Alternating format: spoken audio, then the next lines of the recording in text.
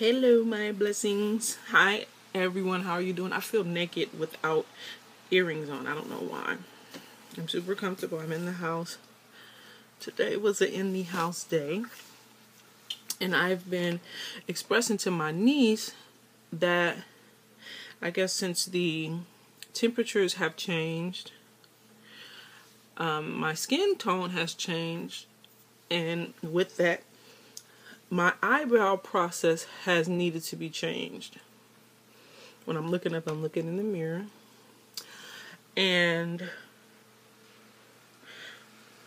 this is up for opinion, people's opinion. I feel like now my brows, all of a sudden, the stuff that I've been using, because I have the routine that I've always used, which was with the kohl pencils from Wet n Wild. I don't see my dark brown one. It's little, wherever it is. There we go. I think this is it. Yeah, I used to use these two kohl pencils for my brows. This was what I used the most. If you hear the noise in the background, I have the window open. I love it's raining here, and I love the smell and the fresh air when it rains. So that's what you're hearing. But in any case, I have a lot of different things for brows. I have this new e.l.f. Brow pencil. It's in natural brown. This pencil actually, it was in a kit that I got from Ultra, and it has a good brown pencil on there. This is a Revlon. It's called Brow Fantasy. Brow Fantasy, and it's a brow pencil on one end, and then there's would it be considered a pomade, or what are they calling it? It doesn't say what it is, but it's like a brow gel, a tinted brow gel, which it kind of dries a little, I don't want to say doughy, but just a flaky kind of weird, like, I don't like it. Then I have the Milani brow pomade, like dip brow. It is called Milani Stay Put Brow Color and Brunette. And what else do I have over here for brows? This is a very, very old pencil. This is probably one of the first pencils I started doing my brows with. And this is a Wet n Wild, or is it Jordana?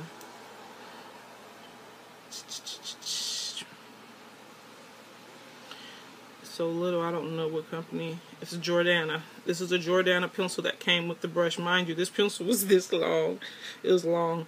But this was my original brow pencil.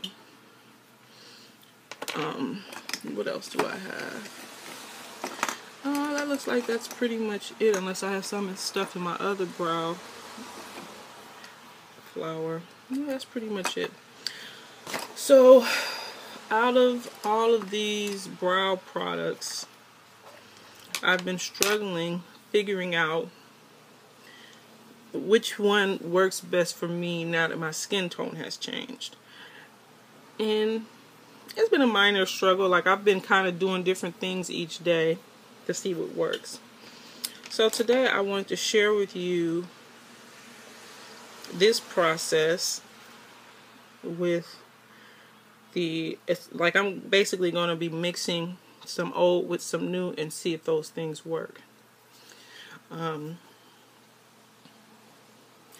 see a lot of people using, these pomades or brow colors or whatever you want, brow clays. Oh, I also have brow powders. I have two of them. One is from ColorMate, and then the other one came with an Ultra kit, the same kit that this pencil came in. It's a brow powder. That really haven't been working for me either. But this, I'm going to try the Milani pomade. What I've been trying to do lately is use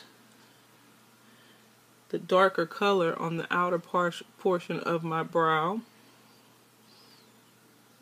Everybody wants that gradient look in their brows.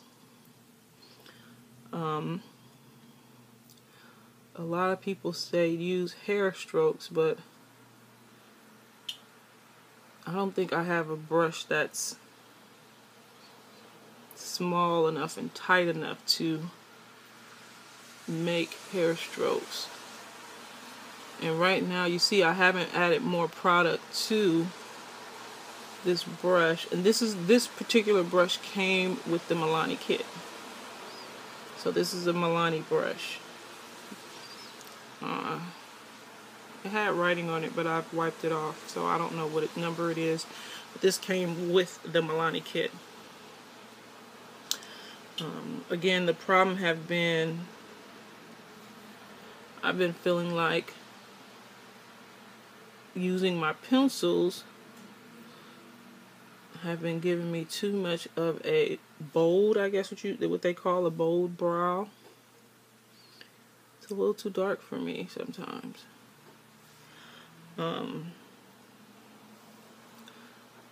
And so what I've been trying to figure out, and maybe you guys can help me, is finding out what's the best move for me now with my brows. And I'm like, when I'm coming up here to the front of my brows, I'm like gently brushing this product on here because I don't want it to be as dark as the back of my brow. And I might just use this product because I can come back here and press. As you can see, my skin moving. I could press harder to get most of the product out, but come up here and be very gentle. Maybe right here, press a little harder. Up here, just be very gentle. And I believe this probably is how they plan on this product being used. And I probably won't even use the pencil because I feel like it gave me a good light application in the front of my brow.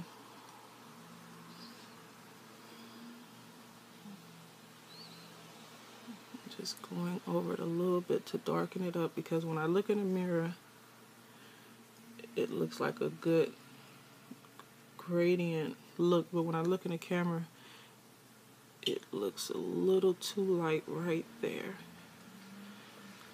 And you want that good fade. So I think this is going to be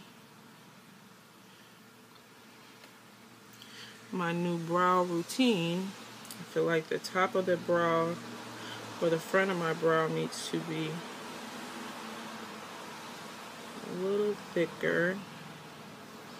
I always, you see that mole that's right here in front of my brow? I always kind of try to start. I'm going super soft because I don't want to add too much, but it's kind of like my starting point with my brows. And honestly, sometimes I try to cover it up because it's a random mole. Some people think that, oh, you left a dot of brow product in the front of your brows and you didn't, get that off. It ain't going nowhere. It's a part of me. But in any case, yeah, this is, I think, is going to be the new routine, is using this brow product. I'm just pulling the tail a little bit further. And then I'm going to brush up and out. I try to brush my brows kind of the way they grow, but I have very wild brows. So they kind of grow every which way.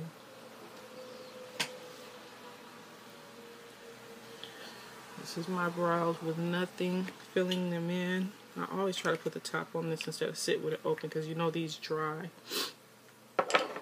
So I'm going to take this bigger spoolie, come across.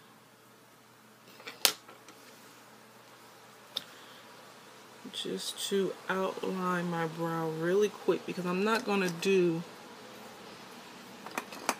the whole process. I just wanted to figure it out really. So you guys just watched me figure out my new brow routine. And I need you guys to give me a thumbs up and comment and tell me if you think this will work. This is good enough. And kind of, am I going to steer away from the pencils? I hit the camera.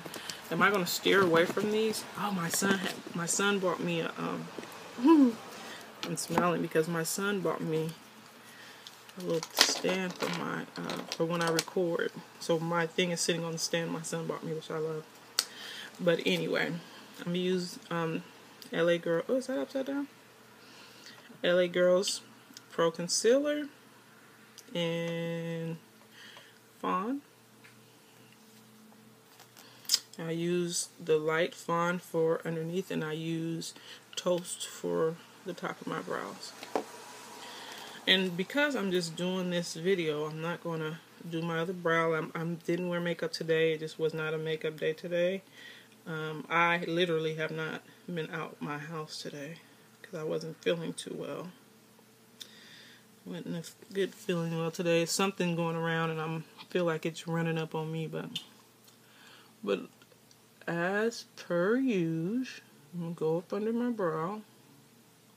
And I also found when I start my brow, instead of starting from the beginning, if I start from here outward, for some reason I feel like I get a better line or something. I don't know if that sounds weird, but, and I always try to, instead of just squeezing the product out of the brush, I always squeeze the product out of the brush onto my hand to where I can, you see that little dot? I did not squeeze out a lot. I don't want to waste any product, too much product, because I'm just washing this off. But I like to squeeze into my hand and then put that little tiny bit on there, because if you use this product, you know when it squeezes out, it's never direct. It doesn't squeeze out to the tip of the applicator. It squeezes out to the, it comes out at the base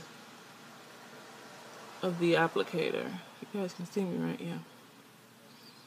At the base of the applicator. So I always squeeze some out onto my hand so that I can add the product to the tip of the brush, because these brushes, they're good brushes on this concealer. It actually is a pretty good brush.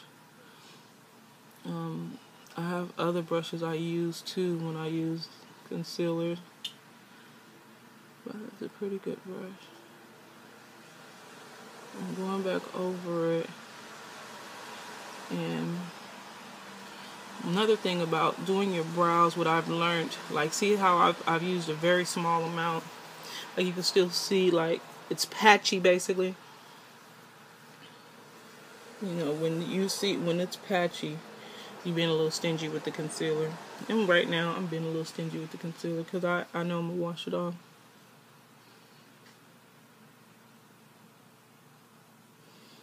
But I want my brows to be better. Like, they just started just tripping. I need to taper off that tail better. Alright, so that's the bottom of my brows, and then I'm going to do the same thing with the top of my brows. I'm going to squeeze this out. And as you see, instead of it coming out to the tip of the brush, it's going to come out to the base of the brush. Come on out, I know there's some in there. That was too much, actually. I don't need that much. It comes out to the base of the brush. I'm going to put that dot on the back of my hand and then add the product to the tip of the brush.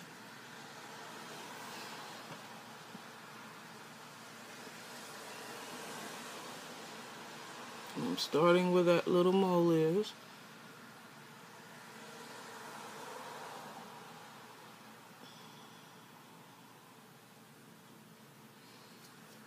Flipped it to get the product that I know is on the other side. Pull it down. Another thing I've been doing too is when I am not wearing, I've been like kind of chilling on the makeup as much, or just going super light with makeup. foundation. When I say makeup, I mean like foundation. And when I do that, but you know, your brows got to be right regardless. I've been looking for a brush to blend this out with. I've been I guess I'll use this one. Sometimes I use the concealer that I use for the top of my brow. I use it for the bottom part of my brow as well, because I don't need that highlighting effect with the makeup. Without me wearing foundation, I don't feel like I need that highlight effect that the lighter concealer brings. So what I'll do is I'll use the darker concealer for my whole brow, because the concealer, it's my color. It's a little, sometimes the payoff is a little muddy looking to me, but if you just blend it out well, it works. When I don't want to do a whole face of makeup, I also have some CoverGirl Queen Latifah collection concealer that I use when I do that as well, and that works better than this one because it's not as muddy. But when I just want to, I'm not on a makeup day, I'm not doing makeup, a whole face of makeup, but my brows has to be, you know, together.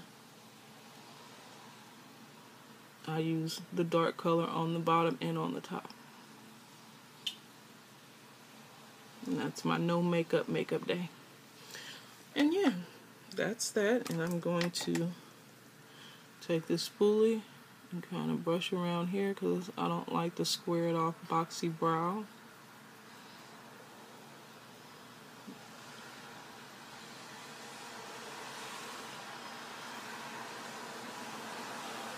What do you think? Can I please get some input? What you guys think of this? My all pomade, no pencils, just certain levels of adding the pomade to my brow. New brow routine using just the Milani pomade, which I have used it before, but I try to mix it up and do different things. But this is it. It doesn't look too dark to me. It has a good gradient effect.